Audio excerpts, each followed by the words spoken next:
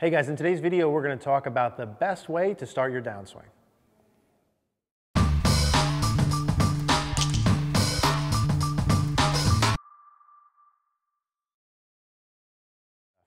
Now, best way to start your downswing. What I really want to talk about today is the topic of should you start your downswing with your arms and hands, or should you start your downswing with your body? And I want to talk about specifically which one's correct, which one should you be doing, and how do you know for you which one of those two would be the best idea. Now, in a lot of our videos, we talk about the idea of not pulling the arms and hands down from the top. And then inevitably someone will say, but Eric, I pull my arms and hands down from the top and I hit it good. And my response would be, excellent, keep doing it. But really the response is for certain people, pulling down from the top could make sense. And for certain people pulling down from the top doesn't make sense. And I want to explain why overall we don't recommend pulling down from the top. If I were to just hit a normal shot, or you look at a normal golf swing here, let me just make a normal swing. And you were to watch that swing and you looked at the sequence of events, it shouldn't appear when you watch a good player as if it's all or nothing. It shouldn't appear when you watch them like, okay, clearly they don't make a downswing just arms and hands, or just all arms, right? They don't just pull from the top and do no body. Clearly I don't hit like this, right? Just a pull with no body motion. I also don't hit with a big pull and holding my body back. Right, a big kind of pull down from the top and my body second. I clearly don't hit like that, right? People don't hit balls like that. I also don't hit without pulling my arms and hands down. I can't possibly hit a ball without my arms and hands dropping some amount, right? You would never hit the ball. So there is a mix of those two things. Let's clear that out of the way, right? Either one of those two is not inherently correct. It's not black or white. You shouldn't just pull down. Nobody does that. And you shouldn't just use your body. No one does that. The question is, what do you need to feel as though you do so that it looks like a good blend of the two of them? Now, why do we not like pulling the shaft down? There's always two it seems, two specific reasons why we don't like that. Number one, when you make a downswing from the top of your backswing, it's more or less a race between your body and the club.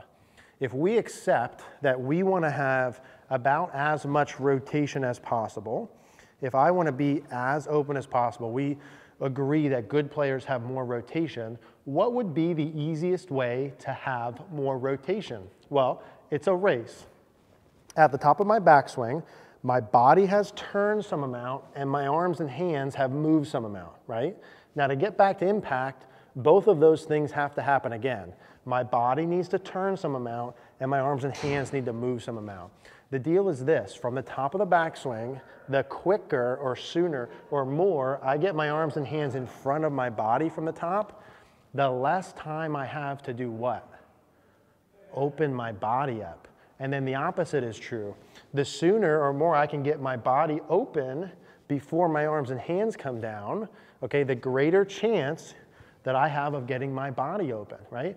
If you're gonna race someone, do you want a head start or do you want them to have a head start? Okay, you'd like a head start. Well, what are you doing? You're racing, trying to get your body open. Your goal is for the body to win, not the arms and hands, right? That's everyone's end goal. Body to win, not arms and hands. So if you currently don't get your body open enough, then you need to feel as though your body gets a big head start. Here's the problem. Your body really can't get a head start, okay? The issue is, and what you need to do is slow your arms and hands down. So the reality is you're at the top, you can't get a head start with your body, but you can slow down your arms and hands, okay? You with me? If I can't get a head start with my body, I can leave my arms and hands back and get my body going, right? If I'm racing someone and someone was physically holding them back and I start running, that still counts as a head start. That's essentially what we're doing. I want your arms and hands back and let your body opening, okay?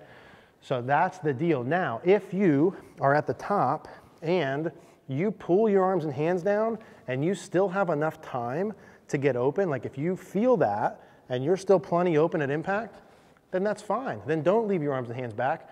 Feel like you pull down. If you, from the top, feel like you pull your arms and hands down to start the swing and it creates rotation for you and that's how your brain does it, perfectly fine. You can feel that all you want if it gets you the desired end goal. You guys with me on that?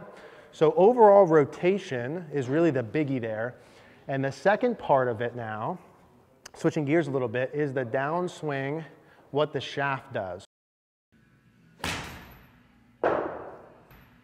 What we find typically is from the top, when I pull the club down or try and start with the shaft, start with my arms and hands, the shaft typically tends to steepen. Because I'm pulling on the grip downward, this upper part and the weight on the club starts to tip and steepen.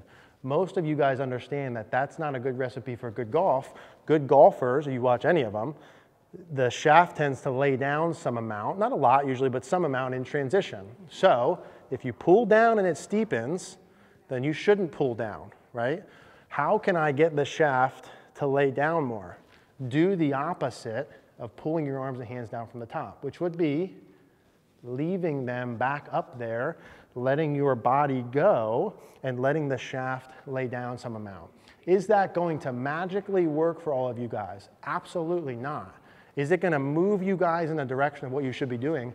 Yes. You also need to know you can feel whatever the heck you want to feel so long as you produce a desired end result. Is there going to be one or two people watching who feel like they pull down and the shaft lays down nice and they open up nice? Yes, and then you should feel a pull down. But for most people, you have to understand those motions don't create good movements. They usually create steep and usually don't have enough time for your body. So I want you guys to understand that. In terms of how you feel those things, as always, I want you just to start with feels.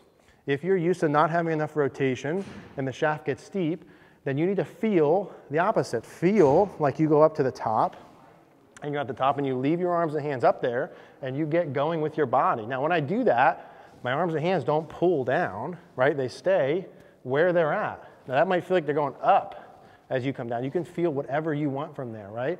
But understand, in reality, in a golf swing, there's a blend. Your arms and hands are coming down as I go. These are just feels that go along with it. So understand that first, play around with that. There's no black or white. Whatever feels produce the desired end goal makes sense. So for me to help you guys more with that, I would have to see your particular swing, but you can take those general concepts and apply them to your game and hopefully get you moving in the right direction. So if you guys have any more questions with that, just leave a comment down below. Hey guys, thanks for watching today's video. If you like this video, please do me a favor, click the like button down below, click the notification bell if you haven't, and also please subscribe if you haven't. Another reminder, if you do want more instruction for you tailored from me, CogornoGolf.com is our membership site. The link is in the description down below. Thank you guys.